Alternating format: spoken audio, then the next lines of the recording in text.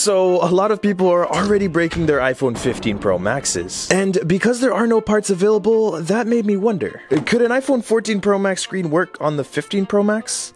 Let's find out. We'll use the suction cup to help us out and pry into the display. Open it up. I've already been in here. We'll hit the one screw that I left with an unscrew, disconnect the battery, the screen, and remove the display. The 14 Pro Max screen and the 15 Pro Max screen are honestly pretty similar. They did move where the proximity sensor is, added a new frame, smaller bezels, but that's about it. Installed the 14 Pro Max onto the 15 Pro Max board. So it's the same connector, which means this might actually work. Whoa. Oh, there's no way. The 15 Pro Max has a 14 Pro Max screen right now. Wait, what?